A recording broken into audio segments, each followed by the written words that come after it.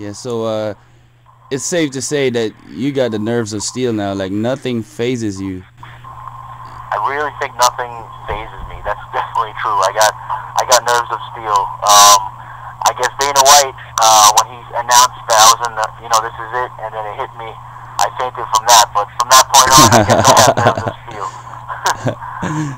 Okay, now let's talk about your Filipino background.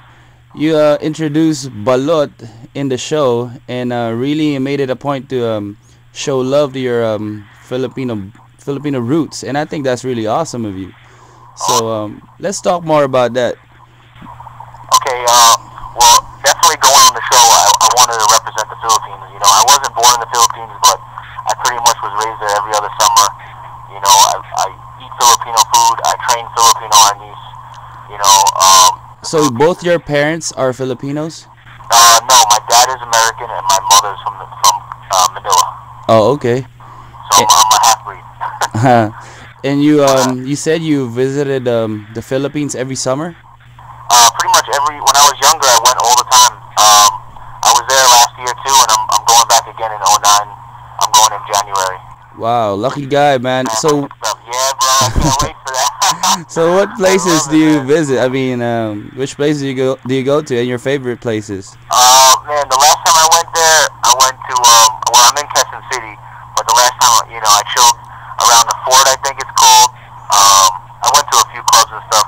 I'm not really too much of a clubby guy, but I mean, if you're on vacation, you can't help it but hang out. Exactly, especially in Manila, man. Yeah.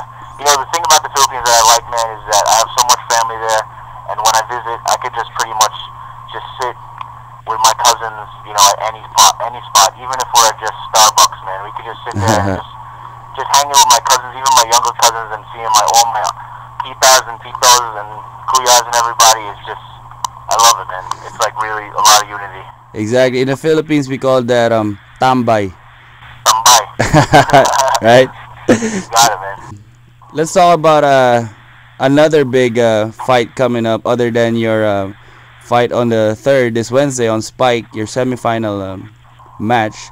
There's also another fight involving another Filipino on Saturday, Manny Pacquiao against Oscar De La Hoya.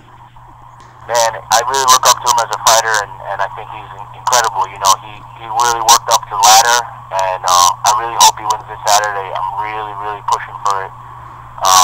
He's the man, and I remember talking to my cousins in the Philippines when he fights, and they said that you can't even find one person in the street when he's fighting. Everybody's on the watching TV, and it's just he's got a whole nation on his shoulders, and he works well under pressure. I think he's amazing. I never even met him. Hopefully I can sometime. Oh, we gotta set it up. I'm sure you'll meet him at some point because you're an awesome prospect, man. I think you could be one of those torch carriers in the future after Pacquiao leaves the game. Cool. Thank you. So yeah, and lastly, do you have any messages to your fans and everybody out there that's followed you? Any messages? I would say that your dreams should come true, man.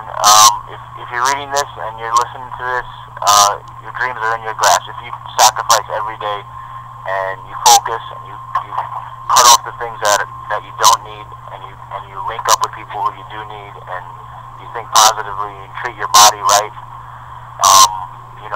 your dreams can come true. It doesn't matter what it is. My dreams came true. My ultimate goal was to become a pro fighter and just train full time and make it to the UFC, and here I am. No better route.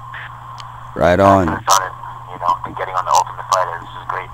Well put, man. Even getting my nation behind me, that's just amazing. This is more than I ever dreamed. Oh, definitely, man. We are behind you, and you're a classy guy. I mean, I enjoy how you fight in the ring, but with how you conducted yourself out the ring and what I see from your personality, you're a class act, man. Thank you. And I forgot to ask you one thing, and I just wanted to throw it out.